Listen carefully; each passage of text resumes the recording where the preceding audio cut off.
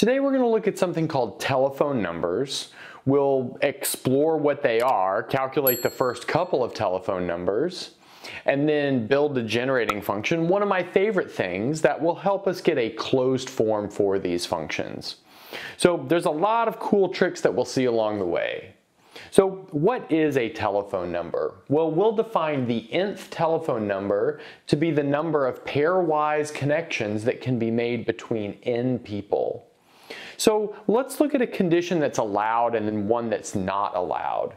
So here we've got 5 people, and these two are connected, and these two are connected. Notice this person up here is not connected to anyone. That's allowed. Okay, now moving on to this, here we've got 5 people again.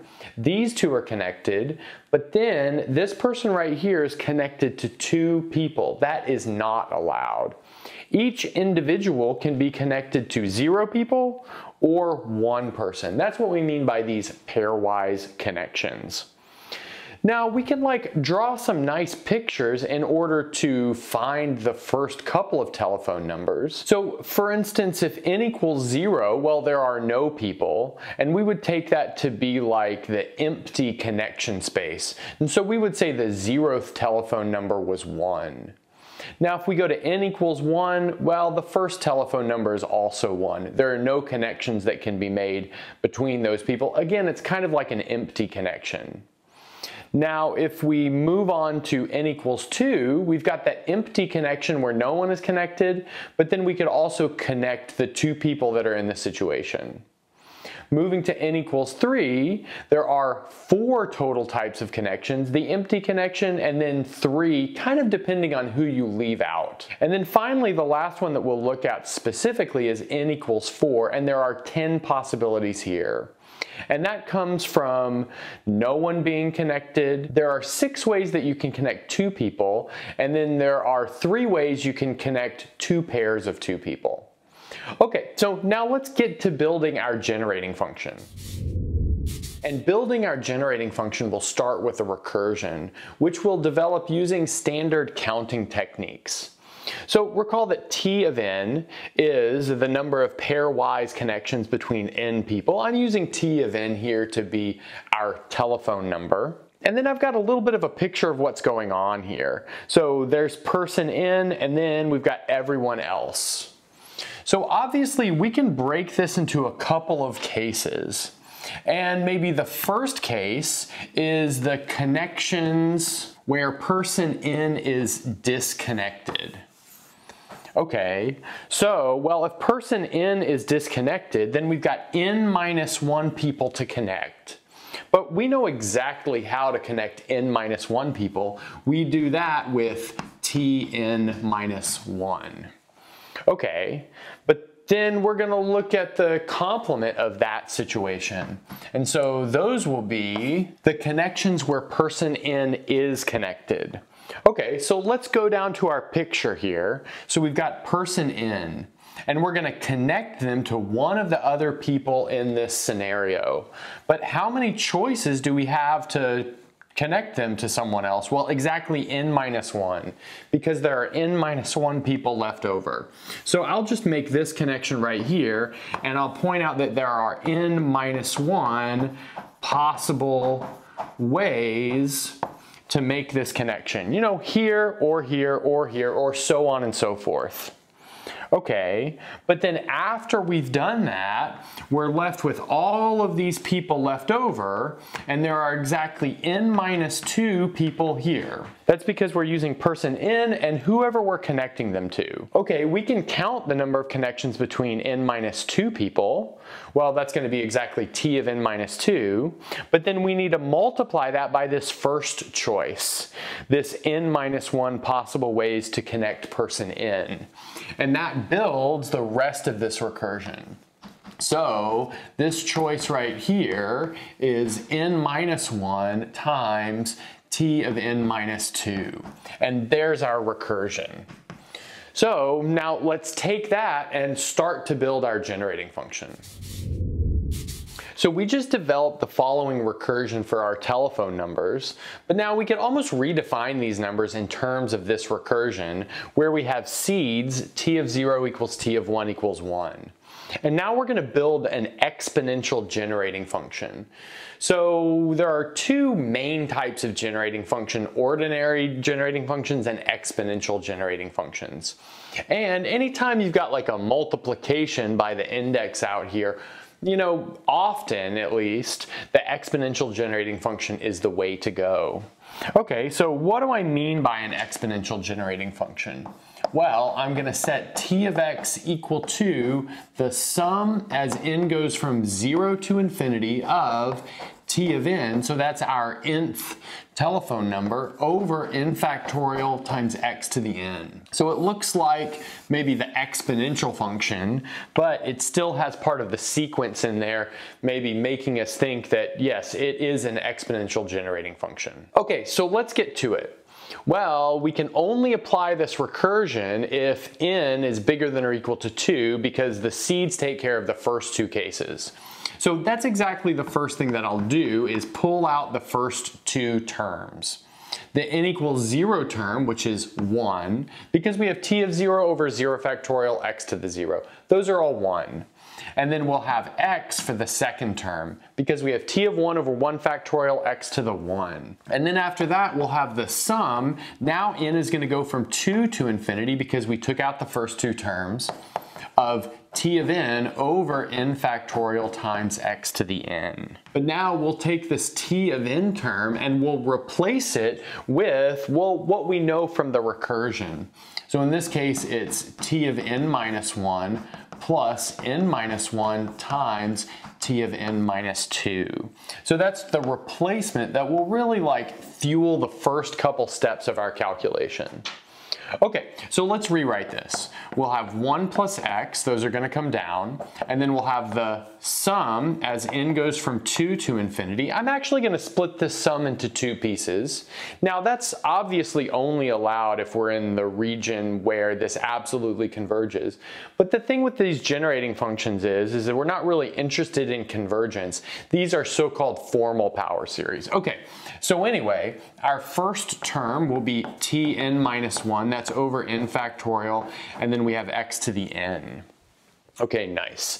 And then our second term, well, it's the sum as n goes from 2 to infinity again, and we'll have n minus 1 times t of n minus 2. That's still over n factorial, and it's x to the n. And now we'll re-index these so that we get a t of n here instead of a t of n minus 1 or a t of n minus 2. So in this case, we need to re-index by replacing all of the n's with n plus 1's. That's because, well, n minus 1 plus 1 is clearly equal to n.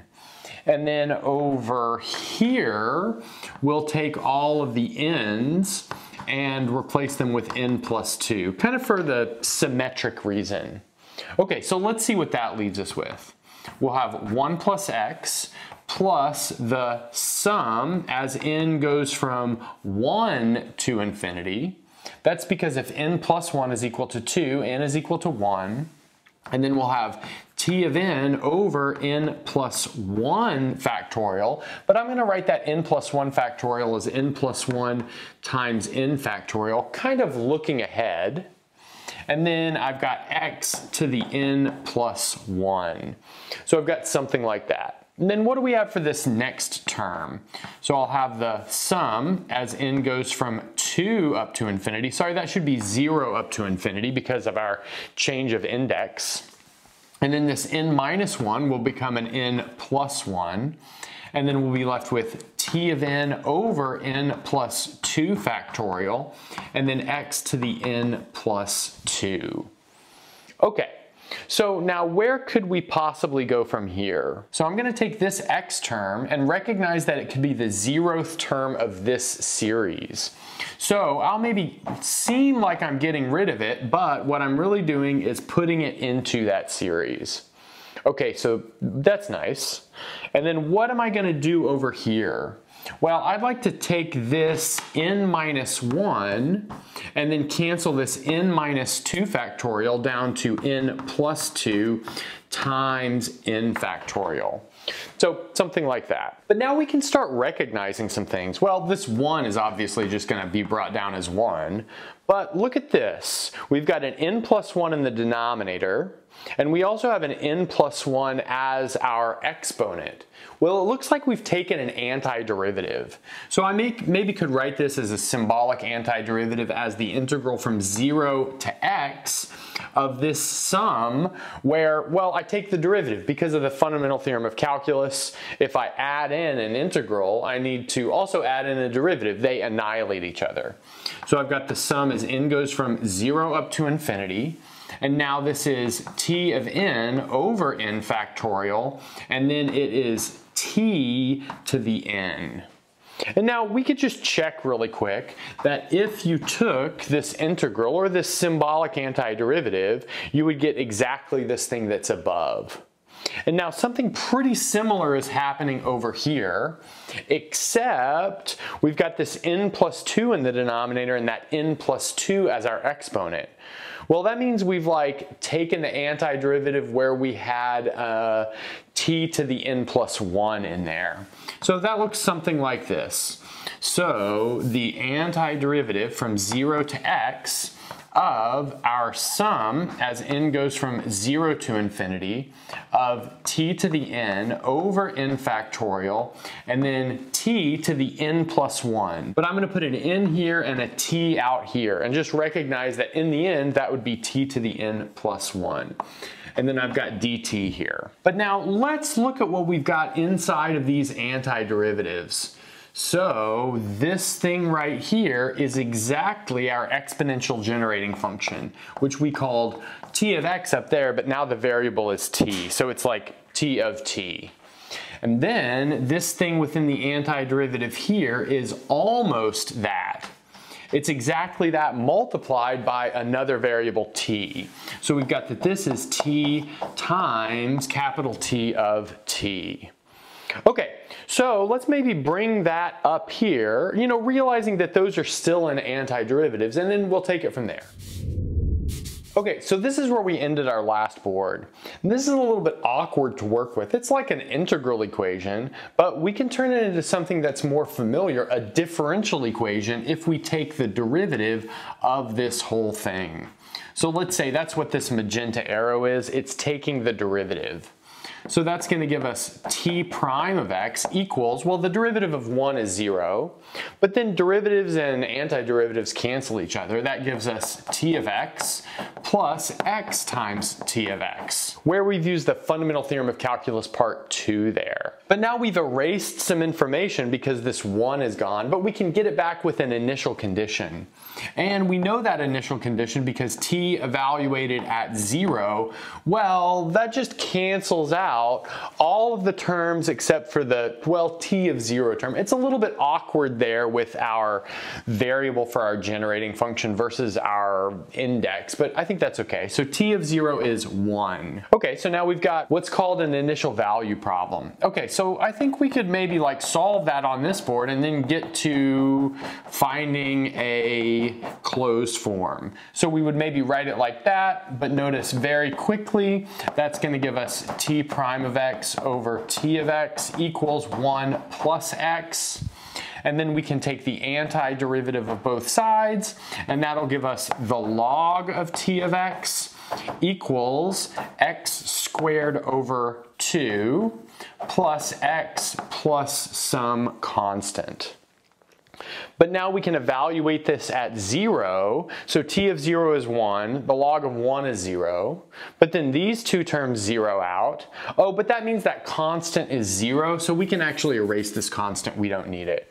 But now we can exponentiate both sides, and we have a nice closed form for our exponential generating function. It's e to the x squared over 2 plus x. Okay, so let's take that and we'll unravel it a bit in order to build a nice closed form. So on the last board, we got our exponential generating function was e to the x squared over 2 plus x. Now, the first step I'm going to do is split this up into the product of two exponential functions. We'll have e to the x squared over 2 times e to the x. This is an easier way to expand it. And now I'm going to recall the standard expansion for an exponential function and then do that to both of these. So let's see, that's going to give us the sum as r goes from 0 to infinity of, we'll have x to the 2r over, so this is going to be 2 to the r times r factorial. Okay, nice. And then what about e to the x? Well, that's even simpler. So I've got the sum as s goes from 0 to infinity of x to the s over s factorial. Okay. Now notice that here we have even powers of x and here we have even and odd powers of x.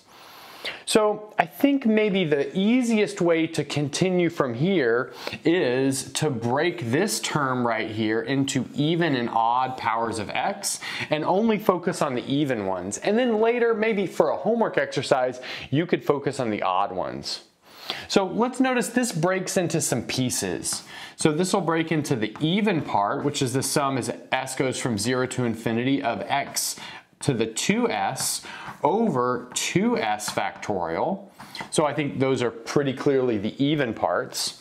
And then we'll have the sum of the odd parts, which will be the sum as s goes from 0 to infinity of x to the 2s plus 1 over 2s plus 1 factorial. And then let's see where we could go from there. So I'm going to take this product given here and here and call that t even.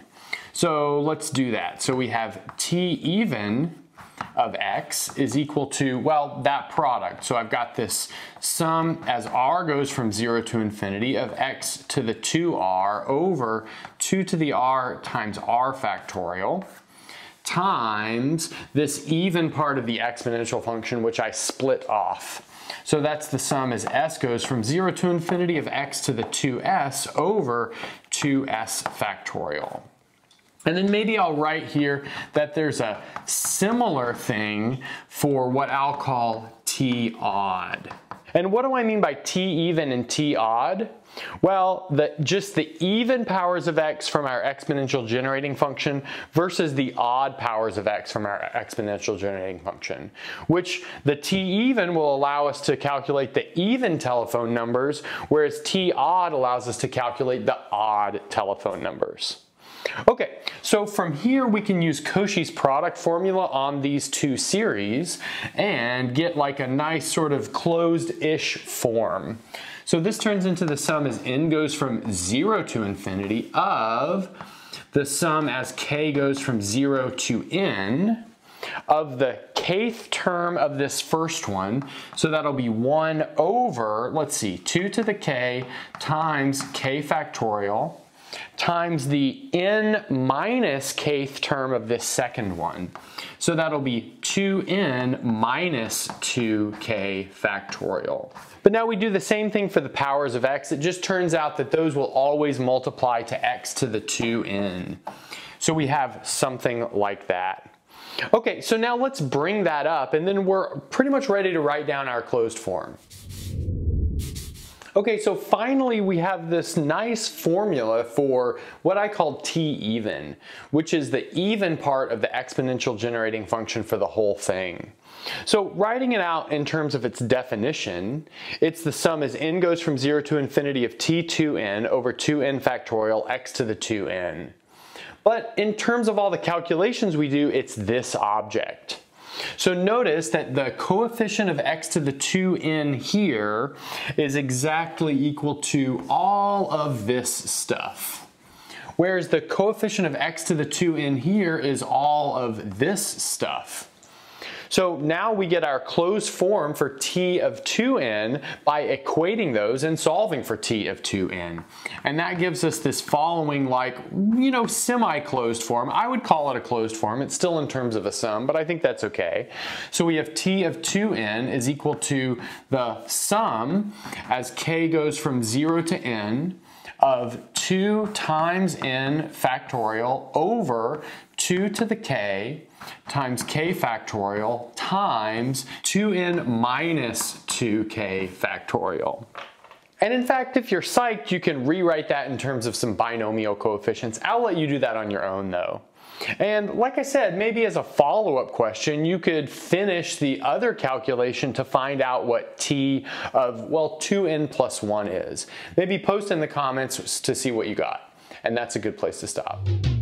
Thanks for watching and sticking around until the end of the video. And since you're here, don't forget to gently press that like button, subscribe, ring the bell, and select all notifications to never miss a video. If you want to get your name in the credits like you see here, access the live seminar series, review videos before release, and more, go to patreon.com/michaelpennmath and become a Patreon member today. If you want full ad-free course content, subscribe to my second channel, Math Major. I've got courses on linear algebra, complex analysis, and proofwriting, among several others. And that's everything. Bye.